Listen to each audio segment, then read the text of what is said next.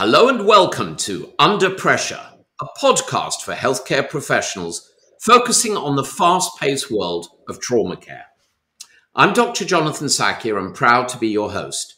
Today, we've got a fantastic guest all the way from Montreal in Canada. Dr. Ed Harvey has degrees in biophysics, biomedical science, as well as medicine, and has completed multiple clinical fellowships. He's a full professor of surgery at McGill University and is the inaugural recipient of the Michael and Renata Hornstein Chair of Surgical Excellence. Ed has held several prominent positions, including serving as president of the Canadian Orthopaedic Association, editor-in-chief of the Canadian Journal of Surgery, and head of basic science at the Orthopaedic Trauma Association. He's conducted research on repair and recovery of the trauma patient with fundamental and clinical aspects of healing, implant and fracture optimization, biosensors, and novel hardware.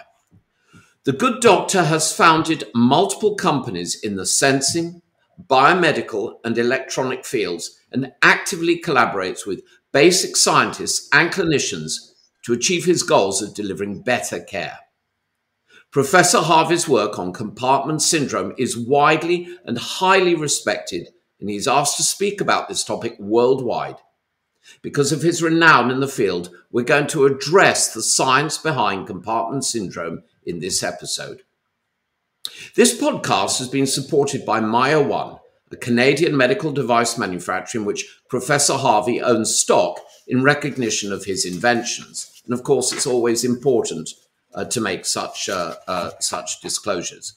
Please refer to the show notes for further information, and you can be in touch with us at underpressure@nextsense.com. That's underpressure at nxtsens.com to ask any questions that we shall endeavor to answer, and of course to receive your suggestions for future episodes. So without further ado, welcome Professor Ed Harvey. Thank you so much for that beautiful introduction. It's always a pleasure to come and talk about the research we've done, and I'm happy to do that today. Fantastic, Ed. And I have to say, as far as your introduction is concerned, I probably could have gone on for another 30 minutes. You're such an accomplished and amazing man. Ed and I had the pleasure of meeting a couple of years back, and I was immediately captivated by his ability to make perfect sense of what is otherwise quite a complex situation. So, Ed, let's start at the very beginning so that we can ensure that we're all on the same page. Please define compartment syndrome and list the circumstances in which it might occur in both the acute and chronic settings. Yeah, sure. So compartment syndrome is phenomena actually that results when muscle swells. Muscle is normally encapsulated by a fascia that allows it to do its job more efficiently. But when muscle swells, that fascia is no longer such a great aid. What happens when muscle swells is that fascia keeps the muscle encapsulated, and because there's swelling in the tissue, blood flow doesn't equal what is needed for metabolism. In that case, parts of the muscle and eventually the whole muscle will start to die. The scenarios where that occurs obviously would happen after trauma, for one case. So that's what we started this kind of search for the truth and the trauma patient was being mistreated, we thought. But it also has been, you can see it in cases after revascularization, where you get what's called a reperfusion injury, muscle swelling. That'll happen after vascular injury or vascular interventions. And you can actually also see it in a chronic state where people have what has been termed shin splints in the past and cause them to stop their kind of activities and their sporting activities as you get older because people say they can't run anymore because they have pain in their legs. And it's undiagnosed, but it's actually compartment syndrome. It's called chronic exertional compartment syndrome. So those are three scenarios where definitely we recognize compartment syndrome as being a problem. So I can first of all put my hands up and say, damn, that's what I've got. Because I know when you and I talked, and I told you that if I go on very long hikes or I run, I get this problem. It can also happen after certain surgical procedures if we have the patient in a lithotomy position or after in patients who are being treated with extracorporeal membrane oxygenated ECMO, basically. Is that correct? Absolutely. ECMO has got a very high incidence of compartment syndrome, or at least compartment release at this time. Almost 50% of people have some type of compartment release. You see a lot of amputations for missed compartment syndrome in these patients. Yeah. The shin splints you complain about, yes, a lot of people just age. They call it age out from their sport. They stop running, but that might be, we might be able to avoid that in the future. Well, I can't prevent aging out, but it certainly can be very limiting. We'll have to talk more about that maybe on another podcast. So, Ed, as you know, I trained as a general surgeon, but in Britain, when you train, you get to see anything and everything. And I remember some of my education and early practice that an acute case of compartment syndrome, and this is going back a few years, right? It was diagnosed with the P's: pain, pulselessness, paresthesia, paralysis, and pallor. But these can be late signs, I believe. So tell us, as an experienced trauma and orthopedic surgeon, how useful or not are these in clinical practice? And give us an overview of what the published data show on the value of these criteria. Sure, absolutely. The P's are what's taught in med school and in residency currently. We're trying to make a change in that with what was going on in the literature right now. It's been recognized that the P's are not as strong as we think, especially the ones like pallor, pulselessness, and poikilothermia, because they are seen to be more maybe of a vascular injury. So we looked at the literature as part of our process where we're examining this disease. And one of the most quoted papers is a paper by Ulmer. It's a single author paper. It's published a number of years ago, several decades ago. And he thought that if you got 3 of those P's, you'd have a 94% chance of diagnosing compartment syndrome.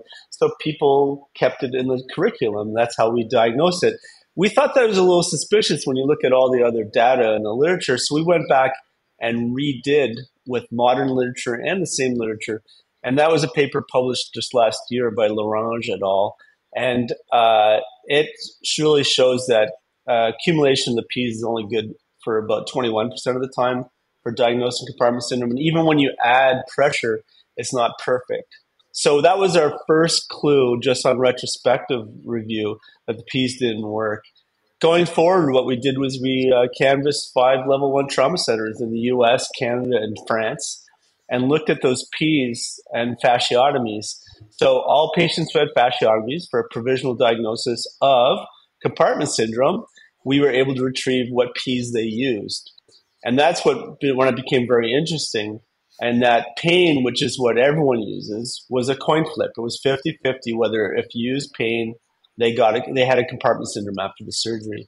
And the things that you mentioned, like poikilothermia and pallor, actually were indicative of not having compartment syndrome. So even though we were using them to indicate compartment syndrome, most patients who had those did not have it. So that was actually a negative correlation, which was very interesting to us. And basically at the end of all that, those classical P's really don't mean much and actually are harmful to the patient when you use them to diagnose. And I guess you've also got to think of it from the perspective, Ed, as a busy orthopedic surgeon, and you've got someone on your service who's got, let's say, a tibial fracture, and they're on the floor. You've got to make the assessment on the ward, as we would say over here. You've got to make an assessment with some degree of regularity as to whether these, if you're going by these criteria, whether they're changing. And it's not terribly objective, is it? It's a very, so like not only differences within an observer, but between observers. You may send another member of your team. What does the data tell us about that? How reliable are human beings, even talented surgeons like you?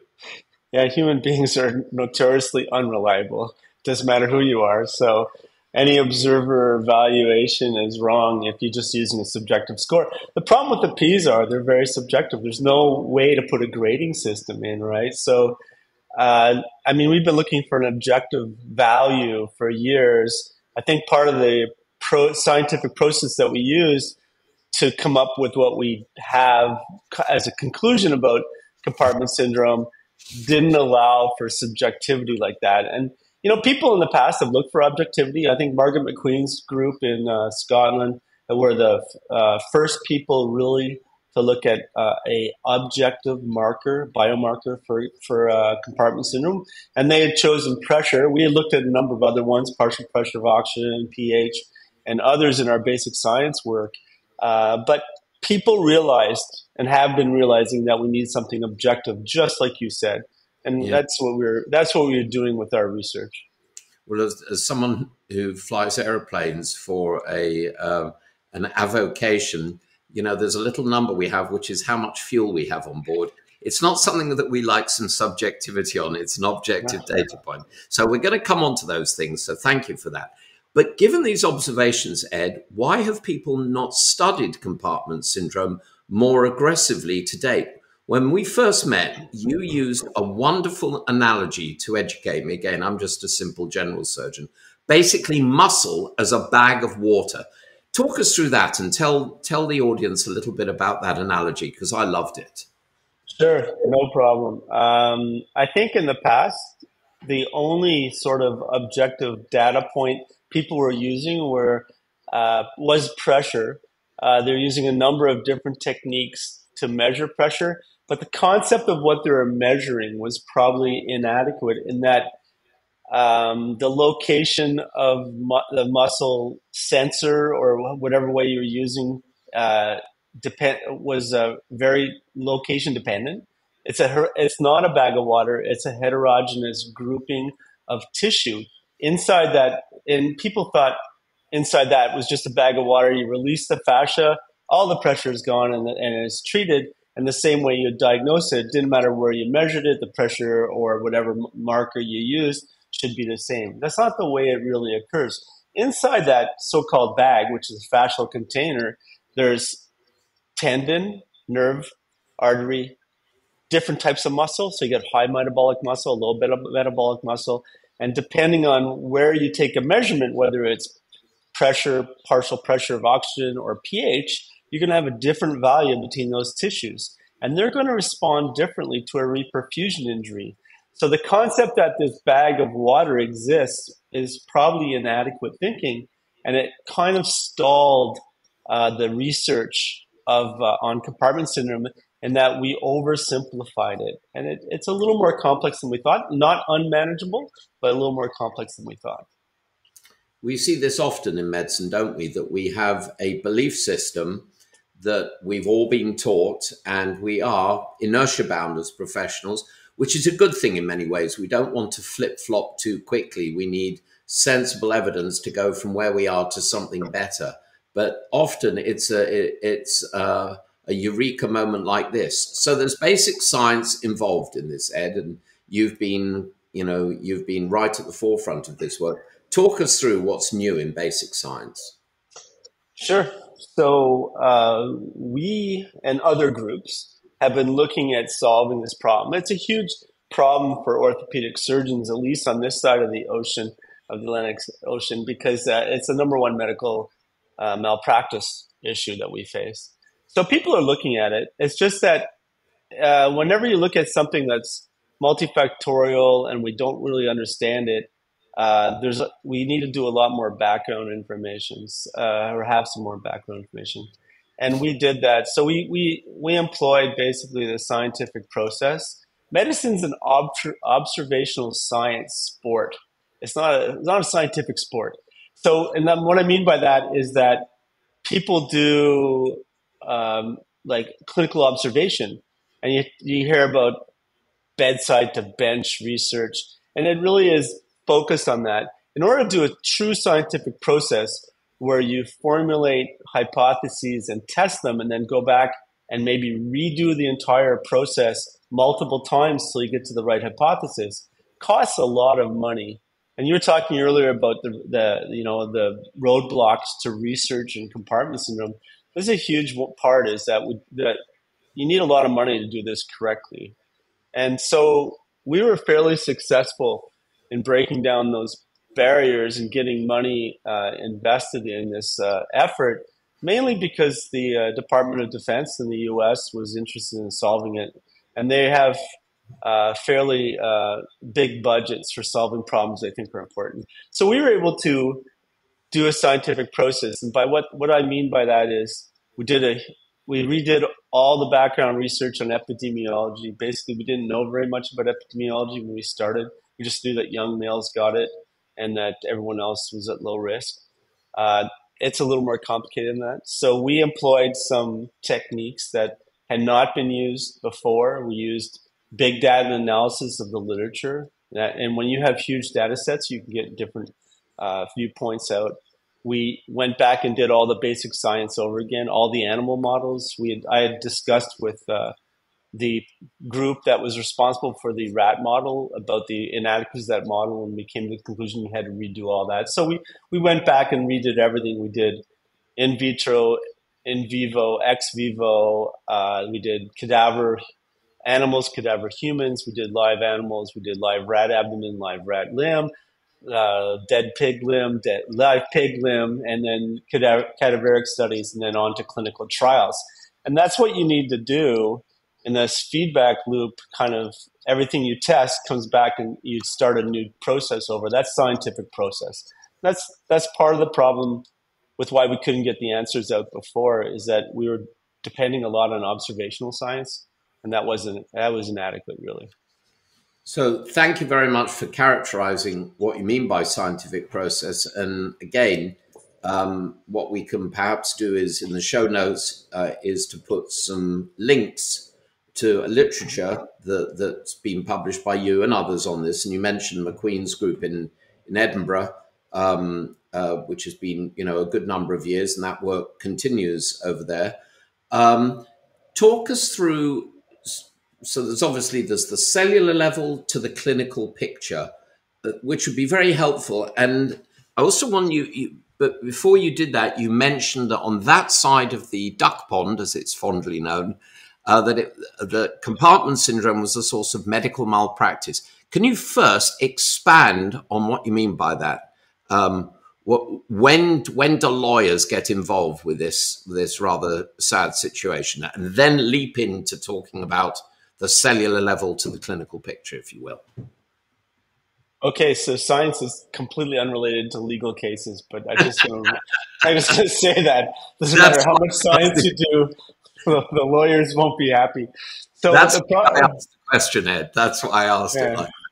The problem on this side of the duck pond, as you say, is that missed compartment syndrome, whether that results in partial or complete necrosis of compartments and eventually amputation and even death, unfortunately, has become a sort of red flag that lawyers recognize.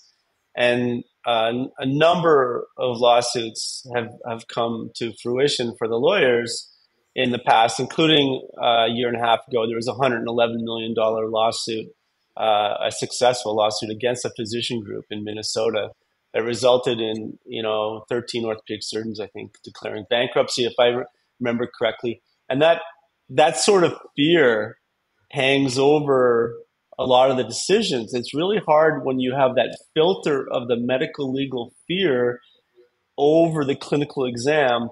Weird things happen, right? So we tend to make statements like, "Oh, I don't want data. I'm just going to cut everyone open," and that's the kind of attitude has been. But the sequelae of doing fasciotomies for no purpose is large, and it's not just to the patient having large incisions and having poor outcomes. There's also a cost to society.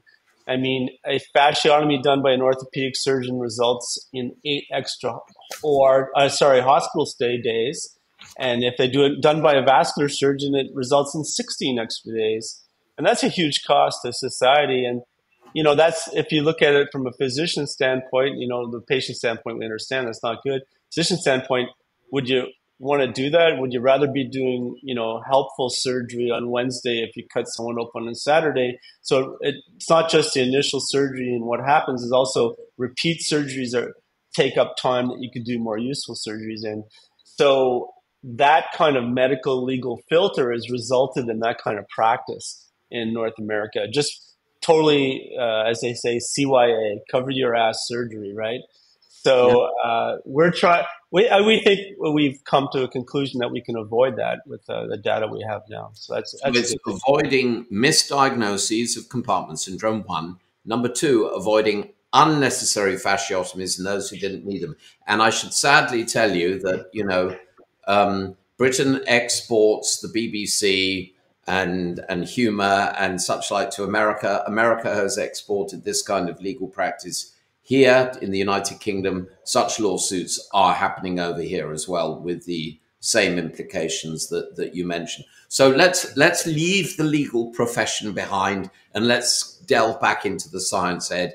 The clinical picture all the way from the cellular level. Can you talk us through that, please? Yeah, sure. So at the cellular level, like I said, it's not a bag of water in your muscle, right? So let's say there's an affected muscle group in a fascial container. Let's say the tibia, that's the most common one. You have a trauma, excuse me, you have a trauma, you experience muscle swelling. So what's happening in that muscle? So what is happening is that in localized areas, there are either trauma areas or reperfusion injury areas. The reperfusion injury is the one that's kind of hard to diagnose. So, you can understand you'd have actual bruising in the muscle if you got, a car bumper into it.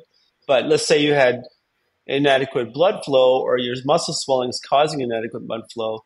The cellular level process that happens is that there is inadequate metabolism occurring because of O2 starving, right? And that happens first in the areas of high metabolic demand. So you can even think of different compartments as being that. So the posterior compartment is a fast twitch muscle in the leg, and the anterior compartment's not. So the posterior compartment is pretty O2 anoxic. They don't care those cells as much as the anterior compartment if there's no oxygen. So the anterior compartment often is the one that is affected first. Is affected first, and that's why we monitor that one for a number of other reasons as well. But so those high metabolic areas start dying, and it's kind of a patchy changes. So you'll have patchy biomarker changes at those levels, whether it's pH or oxygen level or pressure levels. And then eventually that area swells enough that it affects adjacent areas. And there's multiple areas of that occurring at the cellular level in the muscle. Eventually, there is a almost homogeneous increase in pressure through the muscle. And that's when you really get into trouble, in that the muscle is starved of oxygen globally and can no longer survive and starts to die, all the cells in the muscle. That can take a number of hours because it happens slowly at different levels. It can take 8, 12, 18 hours. You see it longer in kids even. And what we are looking for is a marker that would show us when that cellular process was progressing. And we have reached the conclusion that pressure is better than the others for a number of reasons. I mean, pH, it's really hard to tell what pH changes occur just in that muscle or the whole body in a trauma. And that's more than 50% of the pH changes are from outside the muscle. And if you put a pH probe inside one of those bruise areas that I told you about, it looks like the whole muscle is dead.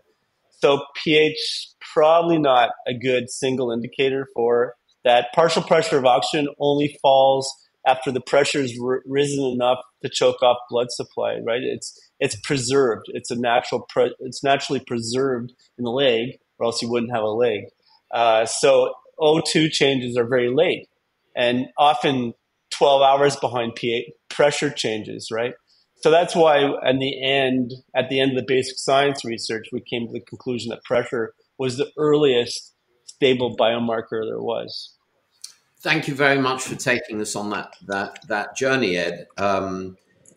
Before we get into pressure, can you tell us what are the problem points, the barriers, and so on? Everyone thinks, oh, well, you made that observation. This is straightforward. What are the barriers to doing compartment syndrome research that you've experienced? Well, there's barriers for the research. I mean, in the scientific process, there's a research process where you look at the epidemiology and the clinical appearance, and then you do basic science research projects, and then you translate that to the population. So there's three levels of barriers, right? One of the barriers for compartment syndrome is we didn't know very much about it, and I alluded to that before. The second was that we didn't know what biomarkers would be important, and the third was that people are hard to teach. Once you're in practice and you're doing something, it's really hard to change their practice. So what are the barriers? The major barrier was getting enough money together to research it adequately instead of just doing piecemeal, going, okay, I guess it's this biomarker, we'll do this, or I guess this happens, we'll do this, right? We had a plan from the beginning that we were going to redo all the literature. We were going to re-examine it, make sure it was true, see what new came out, and then progress with whatever, because we had a sensor lab, we were going to progress with whatever sensor made sense. And then we would take that through to a clinical translation, which is tough, and then do clinical trials, which is even tougher, and then try and translate that to a knowledge base for the surgeons and other people who are affected.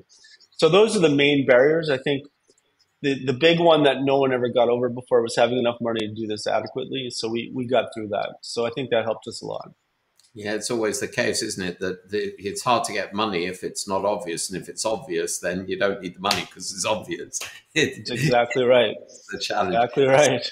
It's true. Pressure is a biomarker, right? So another P, conveniently. So you've already addressed this to some degree, right? Are there any other comments you want to make about pressure as a biomarker? Sure. We were pretty open. It's continuous pressure, right? That's what we're going to get to that. Yeah. Okay, cool.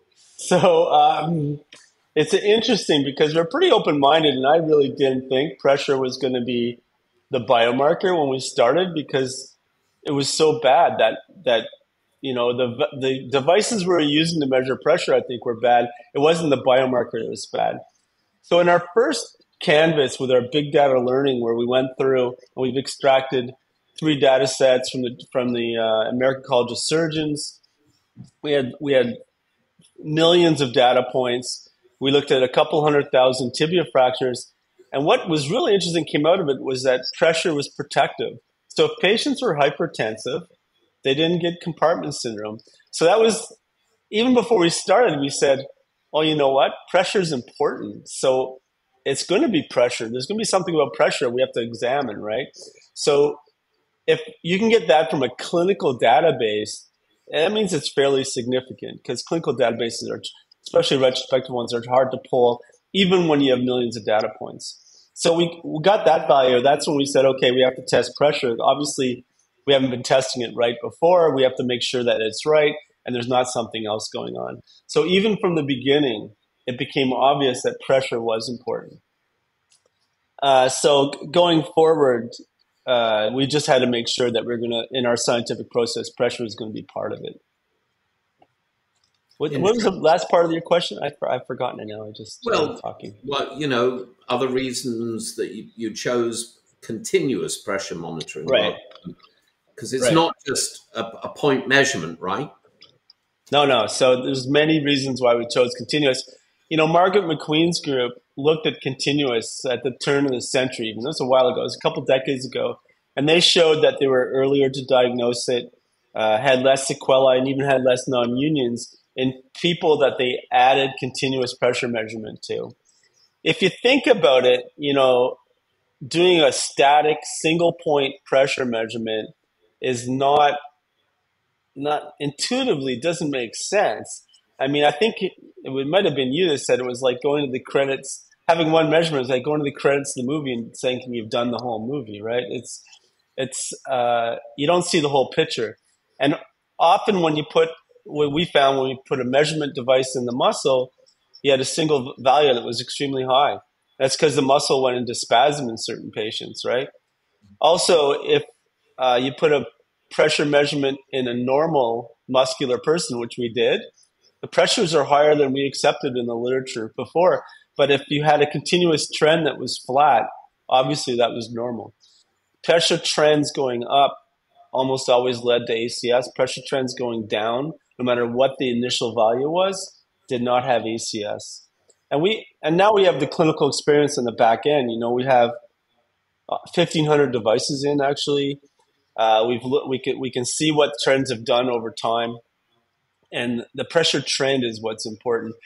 Now, pressure itself, actually, if you go back to that study we did with the 5 level 1 trauma centers across the world, we added the P of pressure in, like palpation. Was it tight?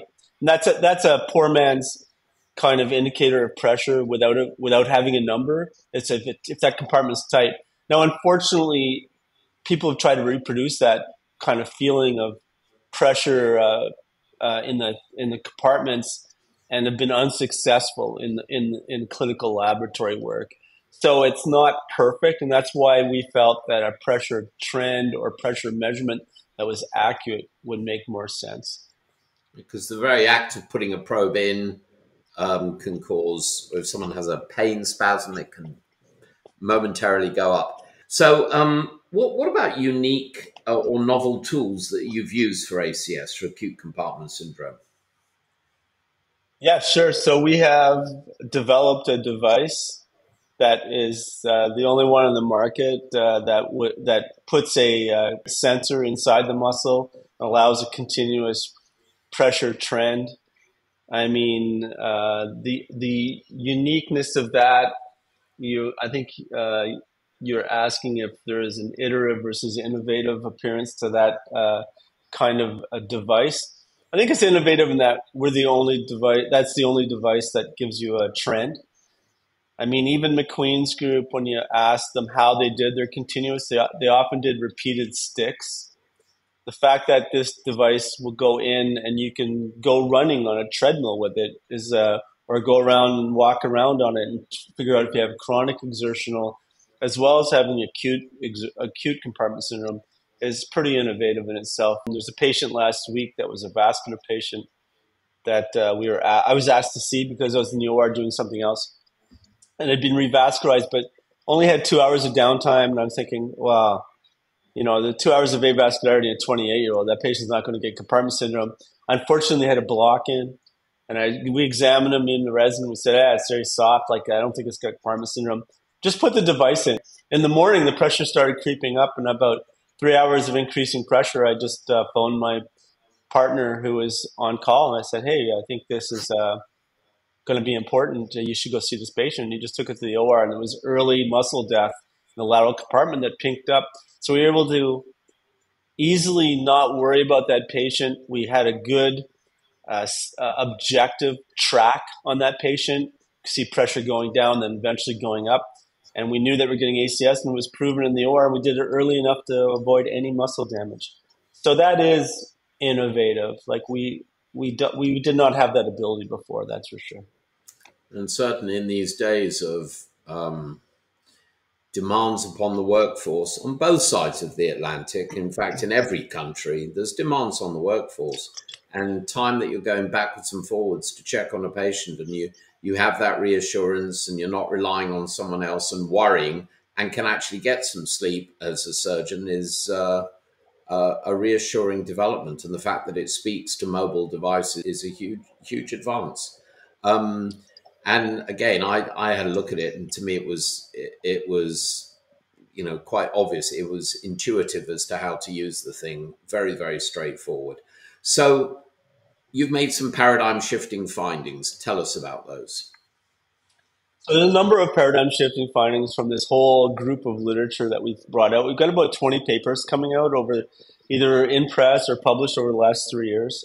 So I think the big findings on the early kind of epidemiology process, where that pressure was important, that we were doing in North America 4 times the number of fasciotomies as the diagnosis of ACS, which is important. We knew that 1 in 6 people who had a fasciotomy had necrosis already, which nobody knew.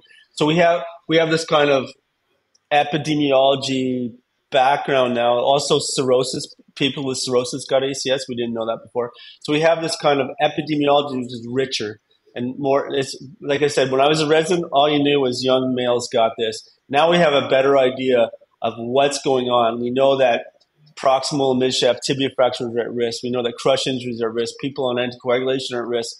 young patients are at risk, which we knew, and we know that we're doing too many and we're doing them too late. So that was really interesting in that you can now explain to somebody, it is a problem. Here's the problem, right? This is the epidemiology that caused it. But then the paradigm shift now is really the P's don't matter. That pressure is that trends in pressure is the only P that really matters. And that we'll probably have different values for the numbers. Like we talk about a delta P of 30. Ross Layton's initial study, the patients that got ACS versus didn't get ACS, the delta P was 40. That was important. So if we get enough patients, yeah, go ahead. You on pause and say, you've mentioned delta P. I know you know what it means. I know what it means. Tell everyone else what it means. So delta P is an interesting concept. That was what McLean's concept was, that there's a critical pressure between that you could close off the blood flow to your leg. And that was a pressure that she measured by taking the diastolic systemic pressure and subtracting the intercompartmental pressure. And that was called delta P. And then if you got below 30, she used that as an indication for surgery. Now, does that mean that number is the right number? Well, no, she guessed on that number. So I think as we get more and more data with accurate pressure measurement, we might change that number. It might be 20, it might be 40, it might be 30 still. It's close, though. It's close to 30. So delta P was important. So we have delta P, trends in pressure are important. Those are the two Ps now. All those other six Ps are gone. That's a paradigm shift, and I think we'll have more to come, because as we apply advanced techniques like artificial intelligence to the demographics and pressure measurements, I think we're going to see, whether the slope of the graph of the trend is important, whether the absolute numbers are different. So I think in the future, there's still more paradigm shift to come. You know what I mean? Yeah, that's the beauty of the application of good science to clinical medicine, which is a willingness to accept that we might get better at this if we keep looking, and to have an open mind. So bless you for that. We've hinted at how this technology is deployed in clinical practice. Maybe you can just bullet point how, if a doctor's got a patient that they think they want to monitor, what do they do? A to Z, A to Z, depending on which side of the Atlantic. And maybe what we can do in the show notes, there's a very nice little video that shows how you put this thing in and use it. So, but maybe you can just talk us through it, Ed.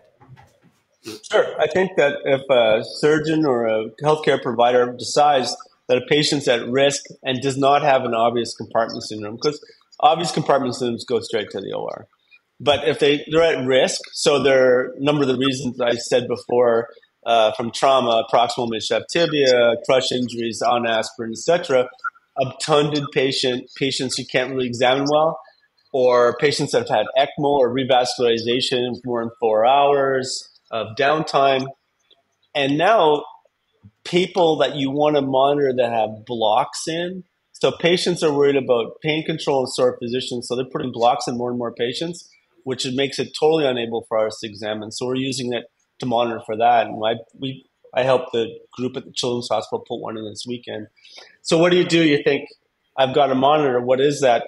So this is it's actually easier than putting an IV in. You have a sterile, single-use device. It comes packaged in a normal OR package. You open it, you take it out, you push one button to zero it. It's an automatic zeroing device.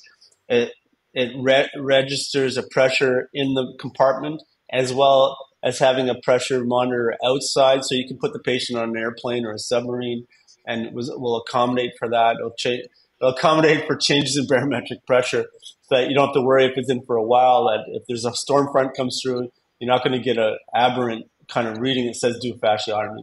So you just take it out. It has an introducer. You put this device in the muscle belly. Doesn't matter where it goes, because it's relative trends. It doesn't matter if it's near the fracture or not near the fracture. It needs to be in the muscle, though. We know that if you put it in the tendon, you get high readings in the tendon. So you put it in the muscle belly. It has a piece of glue on the back of it that just sticks to the leg.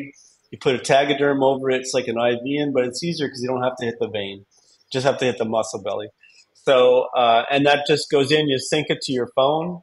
The app reads up to your phone and to whoever else on your care team. There's also a number on the device on the leg, so the nurse can measure it.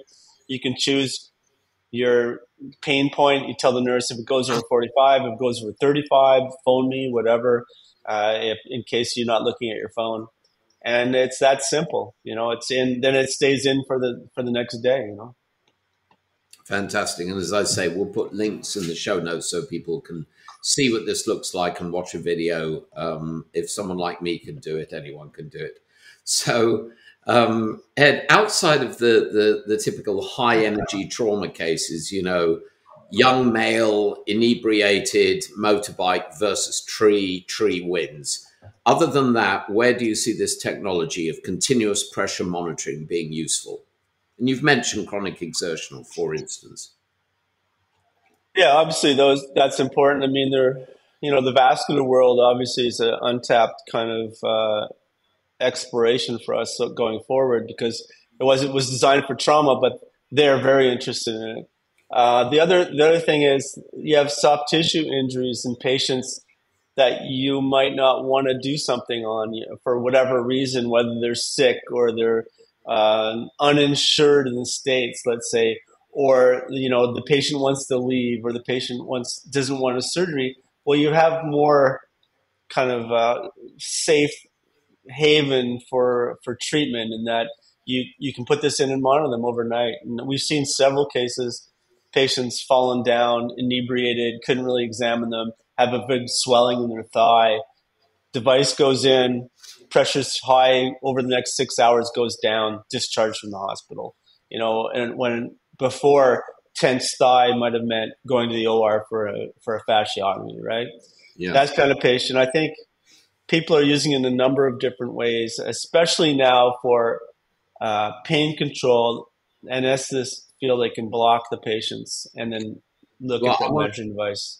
I want to come on to that in a second in more detail. But first of all, because the sort of linear way my brain works, we've hinted that, you're a surgeon in the operating room, operating theatre, and you've got a patient on the ward and you're a bit concerned. This gives you the modality to check up on them. What are the implications for patients, clinicians, and healthcare systems who are utilizing continuous pressure monitoring? Sure. So the next three Ps we're on to: patients, providers, and payers, because those are the important three Ps. So if you get those three Ps and they're all on the win side, then your technology will be adapted. It's just an innovation kind of saying, three Ps are happy Ps, So the patients are obviously happy in the group if they don't have the fasciotomy, or if they have a timely fasciotomy. They're much safer, going forward. The physicians are happy because they don't have to be. They have actually an aid to diagnosis that they didn't have before, right? So this aid kind of gives you some peace of mind. I guess you could actually say the lawyers are shunned away, or they're shooed away, because you have actually objective data to show them, right? And then the providers. So the providers are looking at not occupying those 16 extra days and actually doing total hip arthroplasty in those cases where they can make a lot of money, instead of using it for closure fasciotomy, right? Yeah. And the decrease in medical legal suits for the providers is important as well.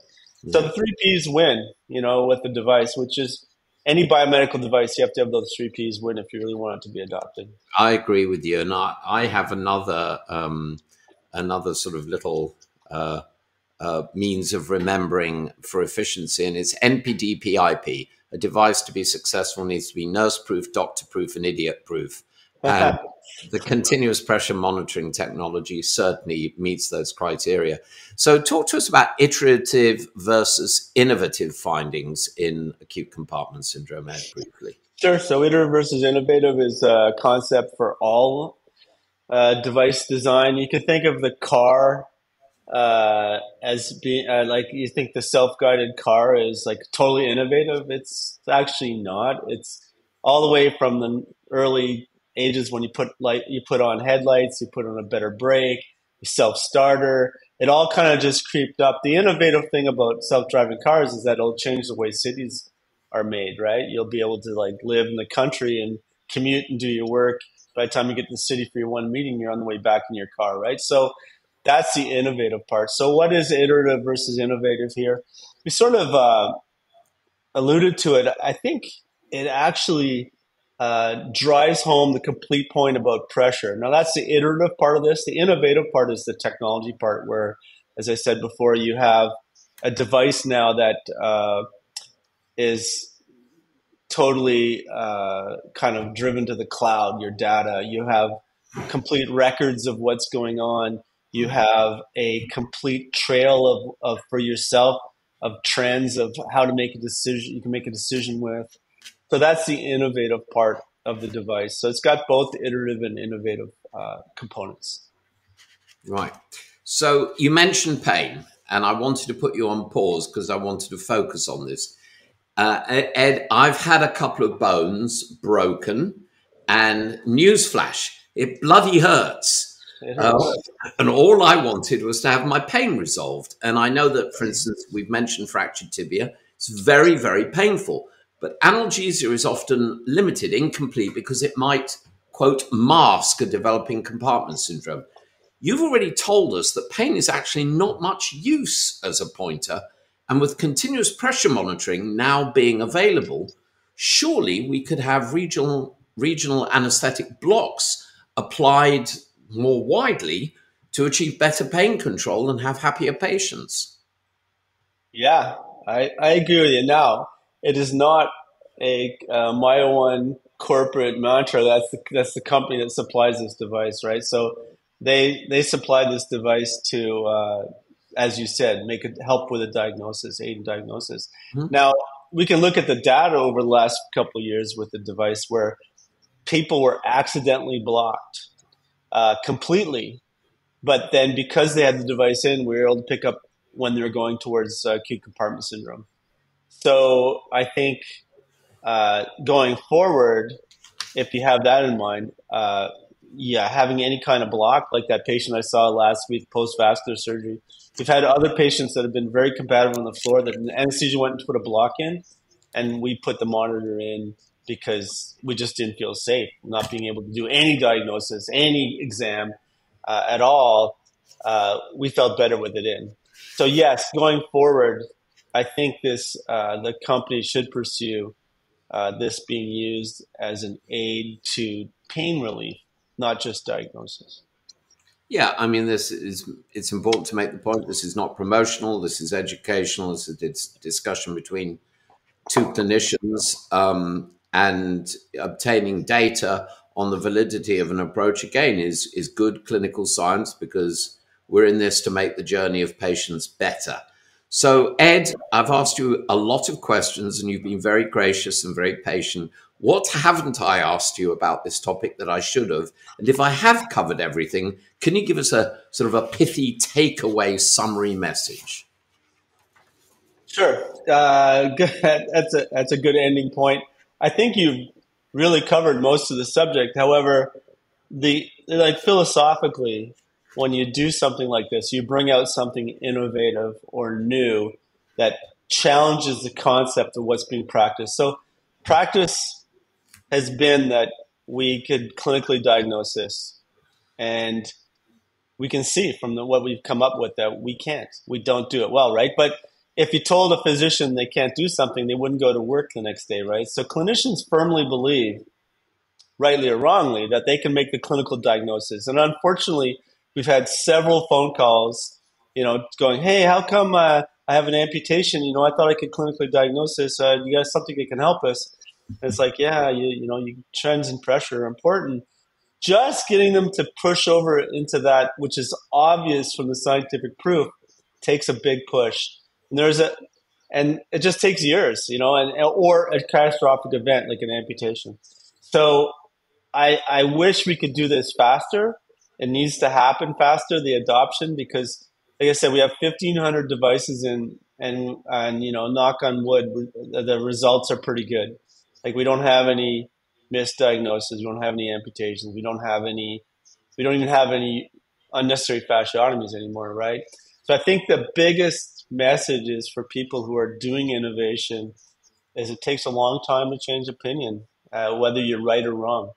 And I just say keep going. If you have the right message, you should keep going. 100% concur with you. I've had the privilege of being involved in a number of these, and it seems obvious to the innovator, and you then have to so-called cross the chasm and bring people with you on the message. And the lovely thing about telling the truth, you don't have to remember what you said. It just remains for me to thank you, Professor Ed Harvey, for being with us today, for sharing your work, and for everything you have done and doubtless will continue to do for patients, because I just hope I don't break any more bones. But if I do, I hope you're around. Thank you, Ed. Thank you very much. I really appreciate this opportunity. Thanks a lot. Fantastic. So to the audience who are listening or watching, thanks so much for taking time out of your busy day to listen and demonstrate a desire to see the best care for your patients. Please share this with your colleagues, post it on social media, and write to us with comments, questions, or suggestions for other podcasts that you'd like to see covered. The address again is underpressure@nextsense.com, underpressure@nxtsens.com. And we'll put that address in the show notes, underpressure@nextsense.com. Thanks also to Maya One for supporting this podcast. And all that remains for me, your host, Dr. Jonathan Sacchi, is to say, please stay safe, stay well, stay curious, and remember, relieve the pressure. Bye for now.